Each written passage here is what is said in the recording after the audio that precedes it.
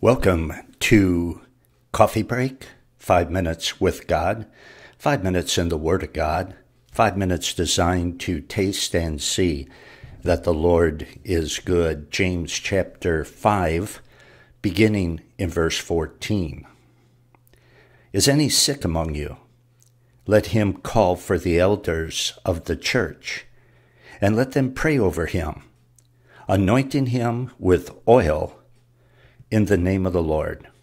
Now, oil was definitely used as medicine in those days, but it was also used as a symbol of the Holy Spirit.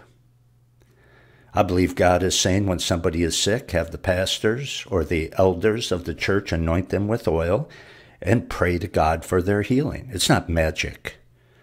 It's not superstitious. It is simply obedience to the Word of God.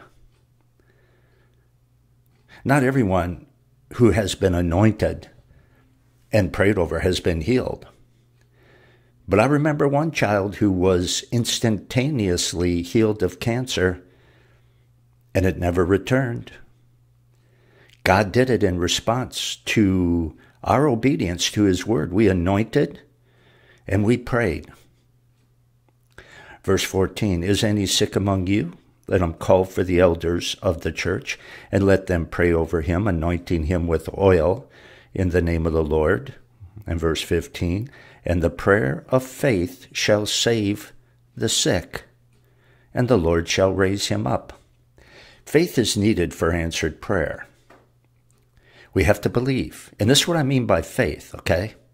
I'm not saying pump yourself up by continually visualizing whatever it is you want or continually repeating what you want God to do to you. That's not faith. That's witchcraft. That's witchcraft. That's denying reality. Faith is this. It believes that God hears our prayers and that He is a God who answers prayer and that nothing is too difficult for Him to do. That's faith.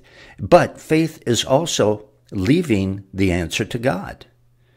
Faith is accepting whatever God says, however God answers that prayer, yes or no, or wait. Whatever the answer might be, faith says, that's okay, God, I trust you. That's biblical faith. But faith alone is not enough. Prayer, like any other biblical teaching, needs to be understood in light of what the entire Bible says about it. And remember, God doesn't say all that He has to say on any subject in just one place. So we know that for prayer to be heard, one must have faith. We understand that. But the Bible also teaches that whoever is praying must not have any unconfessed sins in their life. Because if they do, God's not hearing that prayer. And also, as we saw last week, we can't ask amiss in a purely selfish way. So prayer must line up with Scripture. And it also must be God's time, not just our desire. So when those things are in place, God says yes. And I know one thing, I'm not going to question God's word when He says, anoint and He will raise up the sick. And I'm not going to doubt the word of God if it doesn't happen, because God is much more complicated than me.